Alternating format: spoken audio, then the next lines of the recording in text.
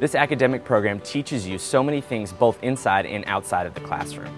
I have learned a lot about myself as a student and a human being through the classes I have taken and interactions I have had with my peers and faculty. The concepts I learn in class are immediately applicable to everyday life and can be beneficial for anyone and everyone hoping to stay healthy and happy for as long as possible. The sports medicine program provides several opportunities for its students. In fact, most students enter the major with aspirations to become a doctor, physical therapist, or any other occupation centered on medicine.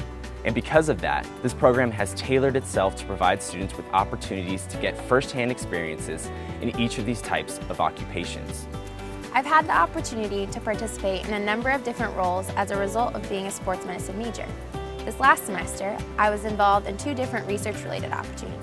It's tough to use one word to describe the type of relationship students have with their professors because they are all ones of mentorship, spiritual guidance, and friendship.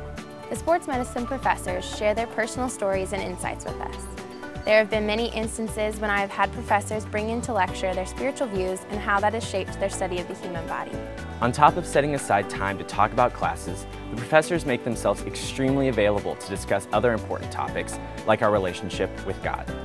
Sports medicine professors in particular understand the division that exists between science and faith, and they each work to bridge that gap so that each of us can see that, as Christians, we can pursue careers in science.